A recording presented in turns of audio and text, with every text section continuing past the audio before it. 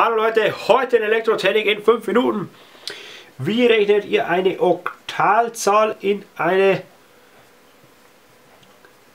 Binärzahl um? Wie funktioniert sowas?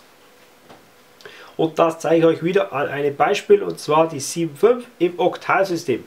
Wie wandelt ihr die ins Binärsystem um? Klingt ja zuerst mal ziemlich schwierig.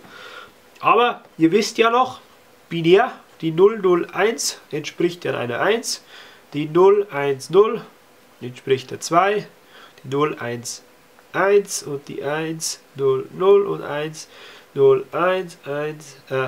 010 und die 111. Hier die 3, 4, 5, 6, 7. Diese Tabelle kennt ihr ja bereits.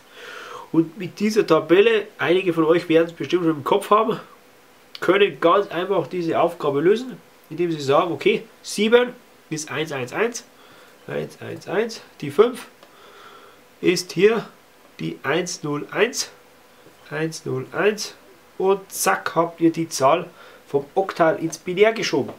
So einfach geht das. Machen wir noch ein zweites Beispiel.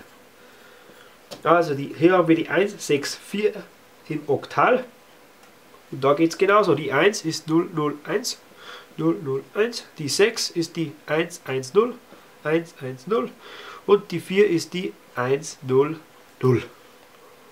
Ja. Und das war es auch schon wieder.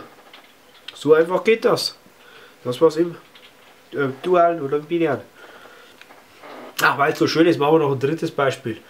Die 3, 4, 7 im Oktal geht. Hier 3 ist 011 und die 4 ist die 100 und die 7 ist die 117. 117 sage ich schon, die 11. So, und das war's. Leute, so einfach geht das. Ich hoffe, mein Video hat euch gefallen. Wünsche euch noch einen schönen Tag. Euer Elektrotechnik in 5 Minuten.